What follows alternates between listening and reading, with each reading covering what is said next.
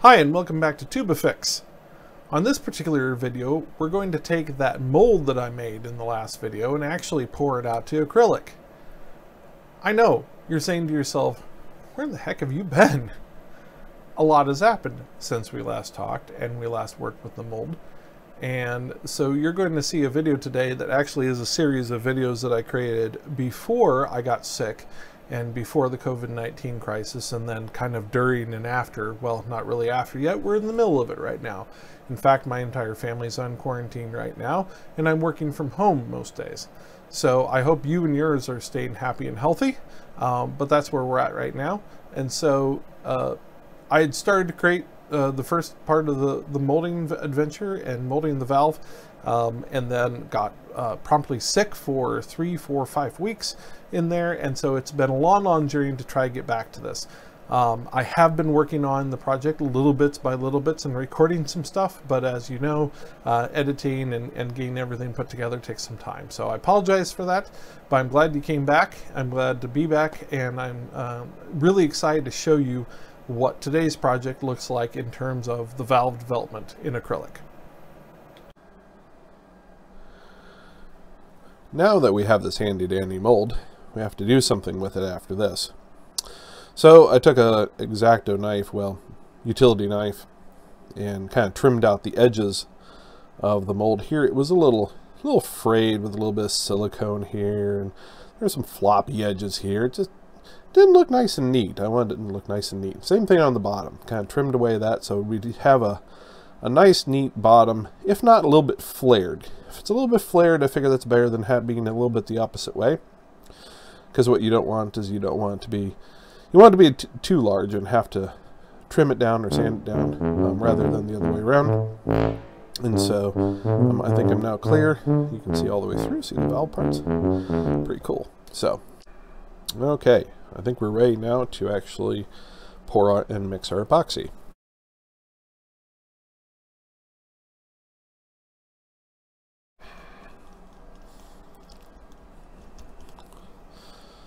Whew! Boy, that is a workout. Alright, we'll keep that as a souvenir for later. Alright, now that we have this beautiful cup of questionable looking liquid, we're ready to actually pour it into the mold and see how she goes. The one curiosity and potential problem that I have with this is that there's quite a lot of air bubbles in here. And usually on flat surfaces, when you epoxy them, you can wave a torch over them and the torch heat will bring the bubbles out. In this particular case, I'm going to try that with the top, but I honestly don't know if it's going to do any good for the bubbles farther down in. They may work themselves out before it sets, or they may not, and I may have a bubble-filled valve. We're just going to have to kind of see how that goes. I'm also hoping that it's viscous enough to drop itself in and around all the valve parts, because there's a lot of intersections down in there. I'm really hoping that it works out.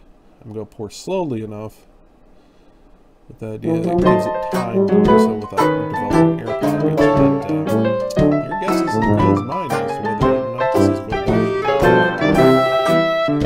work. But hey, we're used to doing crazy things here, so why not start now?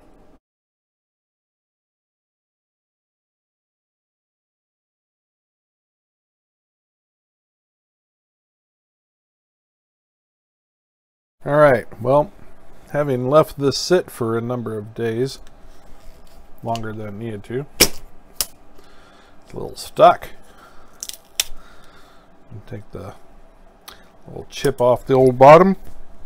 I figured out that it leaked, and so the top of the valve molding is actually lower than the mold itself, so that may invalidate this particular cast. I may have to redo it, as that may not be tall enough, but you know, live and learn.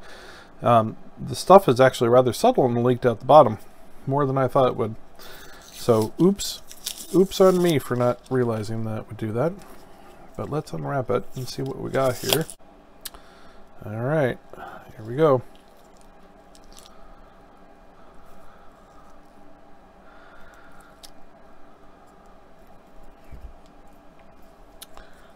And that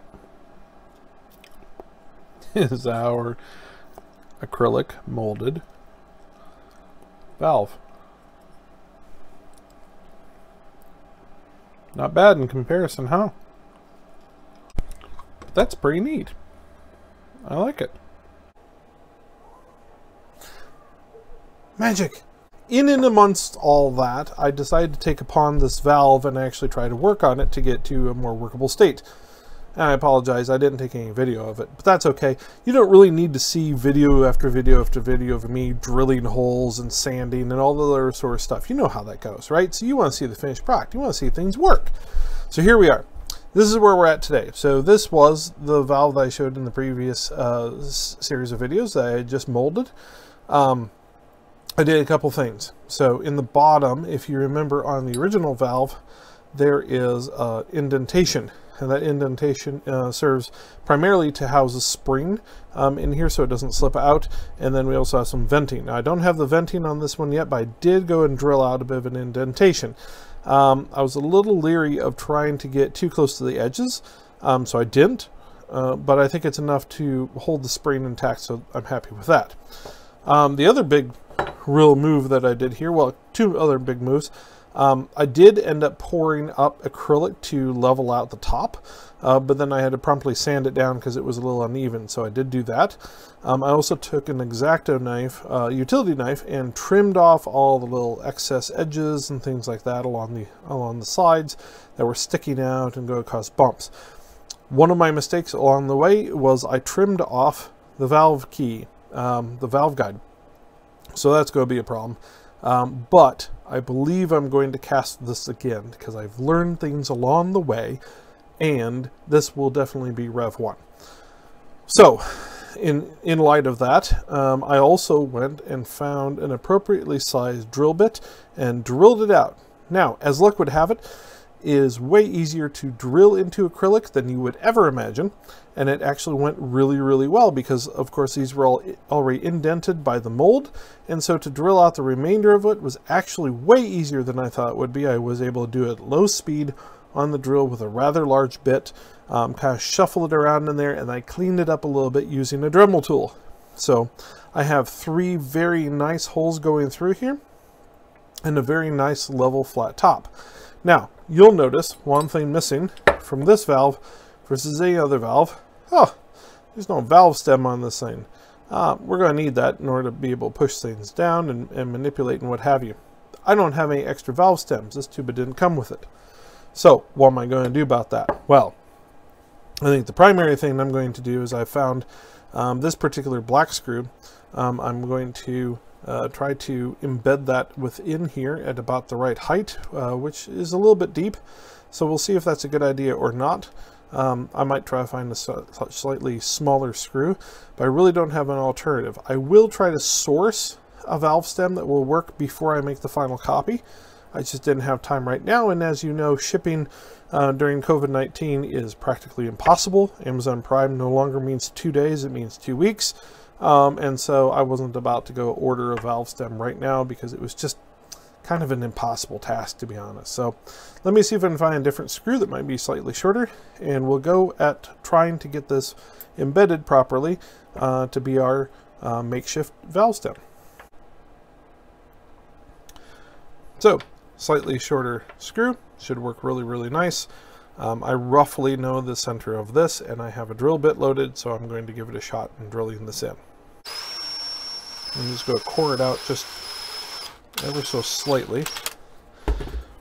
Nicely enough, acrylic ends up being a lot softer to work with in this particular regard for drilling and shaping than I would have imagined, which is really satisfying.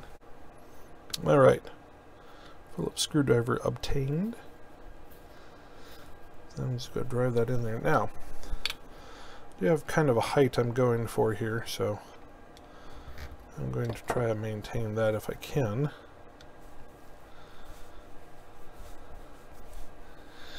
And some semblance of straightness. Ha ha ha ha. You're funny, I know. Ooh, that's not straight at all, certainly.